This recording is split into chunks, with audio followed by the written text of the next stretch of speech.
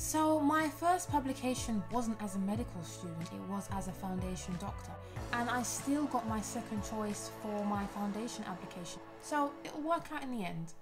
Hello everyone and welcome back to my channel. If you're new, then a massive welcome to you. Here you'll find loads of useful information about medical careers, in particular diversifying your career and general practice. I also provide content for aspiring medics and students, in particular medical students. And you'll also find loads of inspiration and positivity here.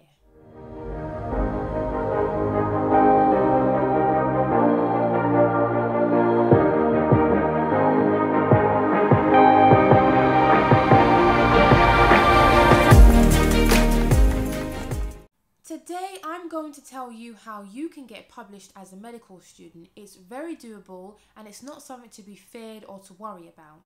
So if you want to know just how you can get published and get quite a few publications, keep watching and watch right to the end, because I'll be taking you through some of my publications on my LinkedIn profile.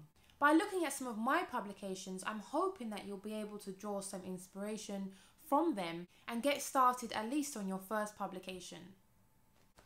I will also be providing you with key tips from Remarks, which is a platform designed to make the publishing process easier.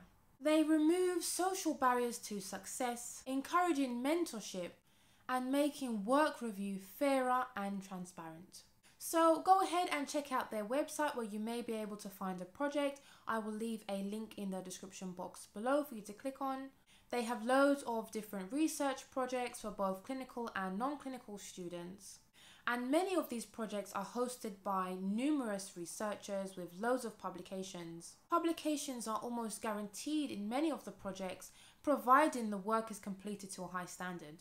As always, if you like the content, then make sure you give it a thumbs up. And if you want to see more of these videos, then make sure you subscribe. And don't forget to turn that bell on so you know when I'm going to release my next video. So my first publication wasn't as a medical student, it was as a foundation doctor. So please don't worry if you haven't been published yet. And I still got my second choice for my foundation application. And actually it was better than my first choice, but I realized that in retrospect. So it'll work out in the end.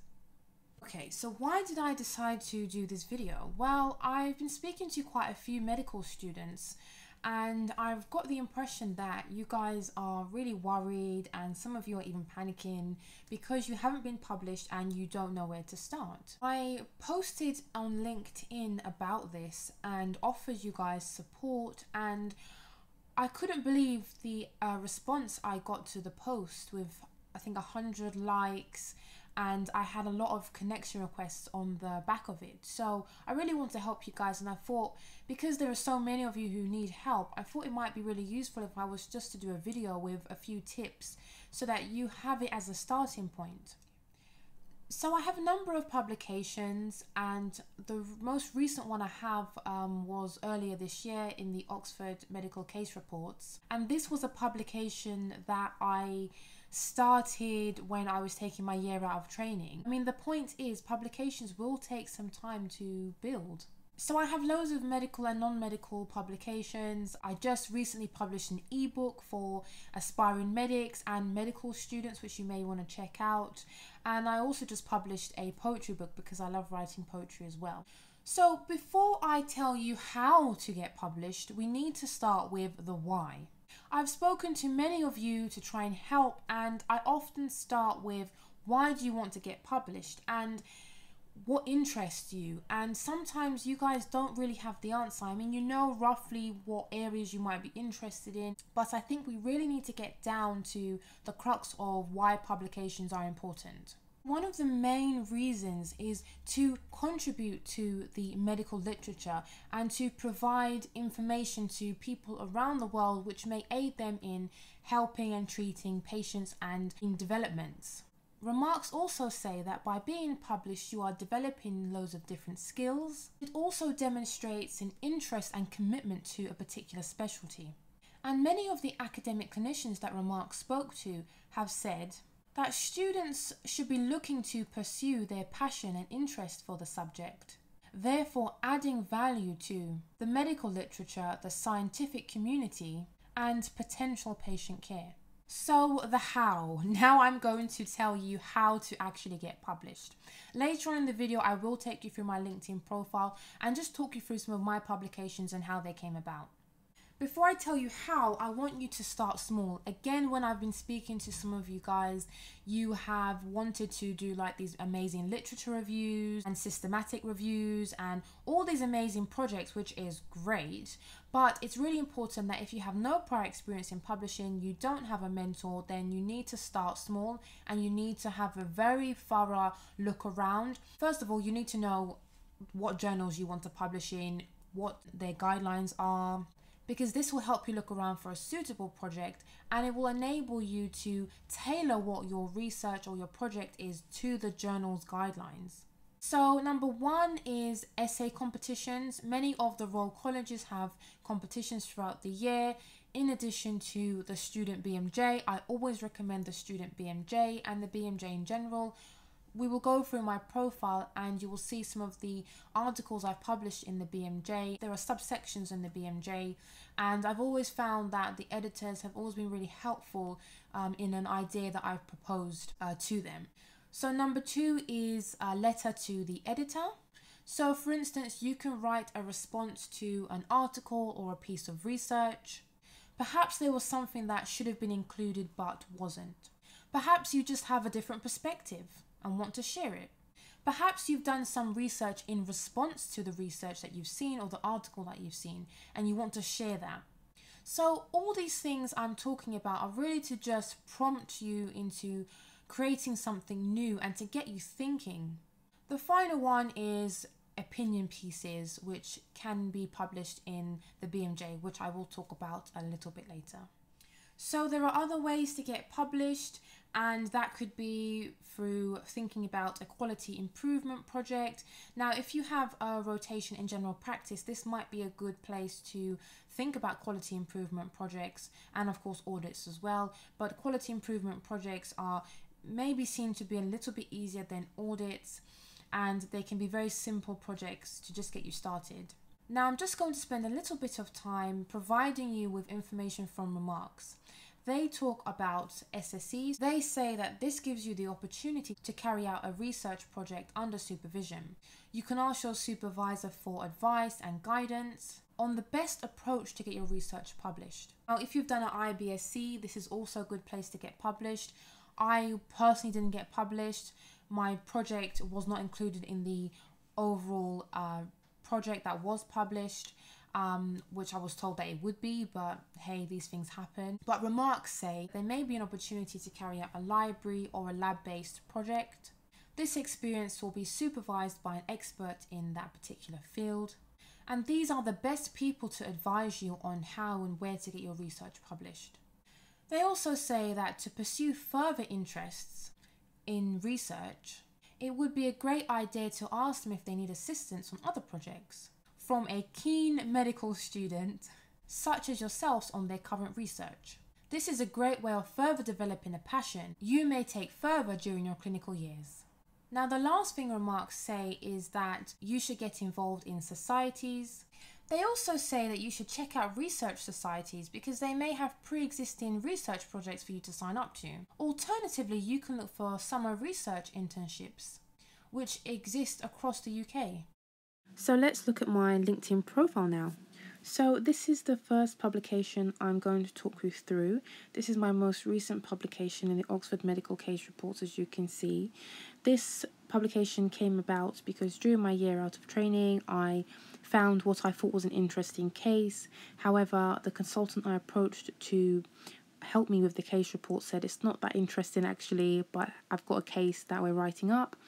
If you'd like to get involved, then how about you write a literature review? So I did, but I didn't hear anything for a number of years, and I had then moved on to my GP training.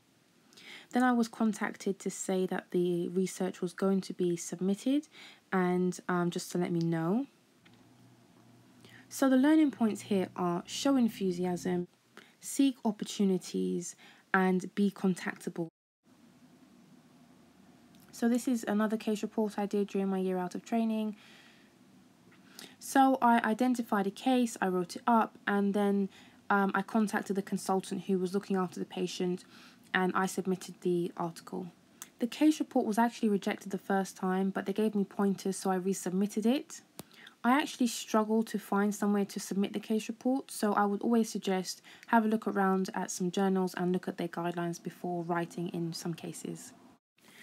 So I'm taking you now to the next case report, which is when I was an F1. We had weekly teaching and we had to present a case. So we presented a case, and then the registrar at the time suggested that we write it up. So he took the lead on that, and that was subsequently published. So I'm now going to take you to an audit, which I was part of, well, a re-audit. There were some trainees who sent an email out looking for help, and so I was interested in cardiology at the time, and I volunteered, and then I was part of the publication, and also we presented it too. So this is another audit. I did a grand round and I was paired up with one of the consultants. I was interested in neurology at the time, and I said, well, is there anything else you've got going on?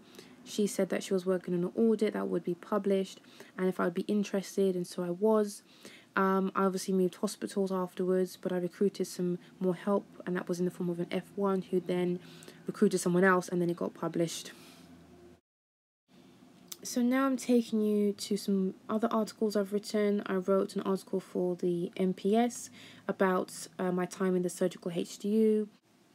And now I'm going to take you to an ethical dilemma that I was part of for the MPS, which you can see at the top here. I wrote some articles for the BMJ, mental health among medical students at the bottom. I also wrote about mental health for the Support for Doctors Network. And I wrote another article for the BMJ exploring doctors' mental health. Then I wrote about the future of the NHS for the BMJ, and that was an opinion-based article. Then I wrote about diversity at medical school for BMJ careers. And then I wrote about the importance of creativity as a medic for the BMJ again. So finally, other things to consider would include the impact factor of the journal. If you want to know more about the impact factor, then I've left a link in the description box below for you to have a read. Also think about cost. You may have to pay a certain fee if your article or research gets published. Now you can submit your research to different journals, but at different times. You cannot just submit one piece of research to multiple different journals all at the same time. Submitting to multiple journals could result in issues with copyright, which could impact your publication. So remarks suggest just wait to hear a response from one journal before moving on to another. So just wait to hear if you've been successful before you decide to submit your research to another journal. So remarks say that publications can exist in different formats, so it's important to look into this. Some journals will publish case studies, posters, and letters to the editor, whereas others do not. So make sure your research is in the format that the journal will accept. The final thoughts from remarks, they say that publications come in time, and I definitely second this. Clinical and academic advice states that producing good quality work that you are interested in and proud of is better than chasing points for your CV.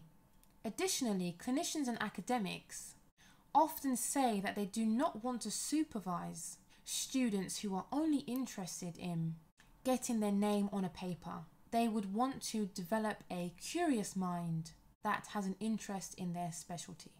So those are a few tips from myself and remarks, so make sure you implement them and I'm sure you'll get published. But please don't worry, publications do come in time. It's about building up your skill set, and over time you will get the publications that you require. If you found the video useful, then make sure you give it a thumbs up, and if you want more content like this in the future, be sure to subscribe and turn that bell on so you don't miss out on any videos.